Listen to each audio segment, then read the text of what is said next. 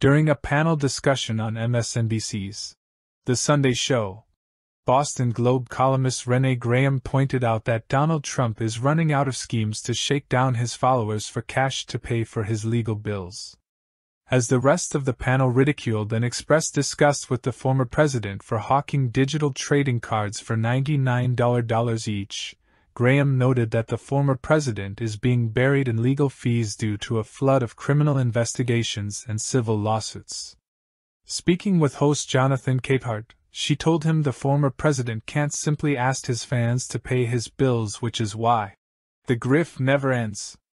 The moment I heard about the NFT thing, and $99, I kept thinking, the man is raising money basically, this is a shadow legal defense fund. Host Capehart prompted. He has got all these investigations, he has to pay for these lawyers or is supposed to pay them, whether or not he pays them is another thing, but it shouldn't. Am I wrong to be thinking that this is not just a grift, this is a grift to raise money to help him pay his legal bills?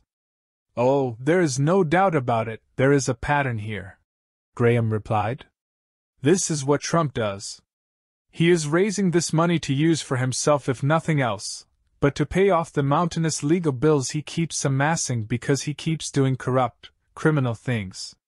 So when worse comes to worse, he can't ask his followers, send me money, she explained. So he comes to put on some nonsense, oh I need this or that, here is something I am giving you. But at the end of the day, as Tara Setmayer said, it's always about the grift never ends.